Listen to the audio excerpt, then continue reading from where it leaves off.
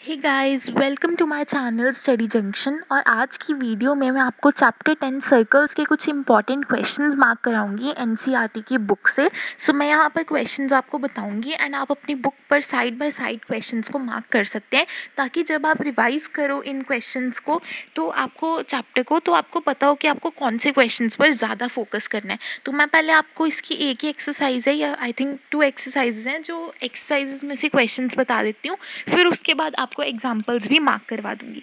And जो भी बीच में अगर ऑब्जेक्टिव क्वेश्चंस लगेंगे आ सकते हैं तो वो भी मैं आपको साइड बाय साइड बता दूंगी। तो हम स्टार्ट करते हैं। सबसे पहले इसमें डेफिनेशंस थोड़ी ज़्यादा है, एंड एक और चीज़ आपको बहुत इंपॉर्टेंट है आपके लिए, वो जब आता है तो मैं बताती हूँ। एंड थ्योरम्स, इसमें 2 थ्योरम्स है, ये दोनों आपको अच्छी तरह कर लेनी है, दोनों ही थ्योरम्स इंपॉर्टेंट है। अभी एक्सरसाइज 10.1 तो आप वैसे भी एक बार अगर आप कर लोगे तो इसमें आपको प्रॉब्लम नहीं होगी। डेफिनेशंस के बेस पर ही क्वेश्चंस है, फिल इन द ब्लैंक्स है, तो ये आप एक बार कर लेना, ठीक है, आ सकता है क्योंकि ये ऑब्जेक्टिव क्वेश्चंस ही हैं। एंड MCQ जो दिया हुआ है तो आपको करना ही करना है, ठीक है, ऐसे तो आ ही रहे हैं। हाँ, इस टॉपिक की मैं बात करी थी 10.3, number of tangents from a point of circle. ये बहुत इंपॉर्टेंट है। इसके जो केस 1, केस 2, केस 3 तीनों अच्छी तरह आपको याद कर लेने हैं, दिमाग में रखने हैं, ठीक है, क्योंकि ऑब्जेक्टिव में आपसे MCQ में, फिल इन द ब्लैंक में ये डेफिनेटली पूछ सकते हैं। तीनों केसेस के बारे में आपको पता होना चाहिए। एंड जितनी भी इस चैप्टर में डेफिनेशंस आपको रीड करी होनी चाहिए। एंड ये आपका सेकंड थ्योरम आ गया है तो बहुत ही इंपॉर्टेंट है, तो इसको अच्छी तरह कर लेना। उसके बाद अब इसके जो हम चलते हैं एक्सरसाइज 10.2 पर। सो ये है इसकी एक्सरसाइज 10.2, एंड इसमें से ये पहले जो 3 ऑब्जेक्टिव क्वेश्चंस है, अगेन आप ये एक बार कर सकते हो, ठीक है, ऐसे ही क्वेश्चंस बोर्ड में भी आएंगे ऑब्जेक्टिव में। तो 4th, 5th एंड 6th तीनों ही काफ़ी ज़्यादा इंपॉर्टेंट क्वेश्चंस हैं, तो तीनों को आप मार्क करके रख लो, बहुत इंपॉर्टेंट है।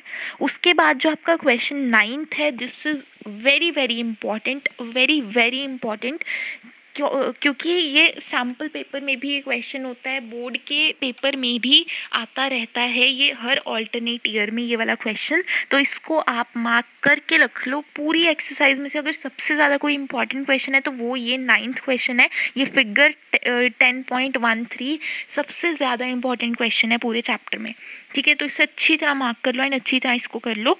उसके बाद आपके 12th एंड 13th दोनों बहुत इंपॉर्टेंट हैं, ये भी क्वेश्चन काफ़ी आते हैं। 12th तो आपने देखा भी होगा कई फॉर्म्स में, एंड ये आपके 2 मार्क्स में भी बहुत आता है ये 12th वाला क्वेश्चन। एंड उसके बाद 13th जो है ये भी आपको अच्छी तरह कर लेना है, ये क्वाड्रिलेटरल का क्वेश्चन, वेरी वेरी इंपॉर्टेंट, ठीक है। इसके बाद लास्ट यस यही आपके क्वेश्चंस हैं, ठीक है, 13th तक आपको करना है। तो जो मैंने क्वेश्चंस बताए 4th, 5th, 6th, 8th, 9th, 12th, 13th, तो ये 5-6 क्वेश्चंस हैं, इनको अच्छी तरह कर लो। ये रिपीट होते हैं काफ़ी, इसमें तो सर्कल्स में तो यही क्वेश्चंस को वो रिपीट करके थोड़ा थोड़ा चेंज करके डालते हैं हर साल, ठीक है। एंड आपको एग्जांपल्स जो हैं, इसकी 3 ही एग्जांपल्स हैं, एंड तीनों बहुत ज़्यादा इंपॉर्टेंट है। स्पेशली जो आपका 2nd और 3rd है, ये तो बहुत ही इंपॉर्टेंट है, ये भी वो लोग डालते रहते हैं बोर्ड वाले, बहुत ज़्यादा इंपॉर्टेंट है।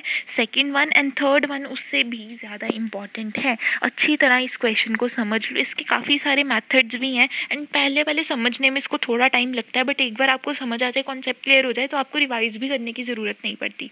तो ये 3rd क्वेश्चन है, इसका आंसर आपको बुक में 2 फॉर्म्स में दिया हुआ है, आपको जो पसंद है, जो मेथड अच्छा लगता है आप वो कर सकते हो।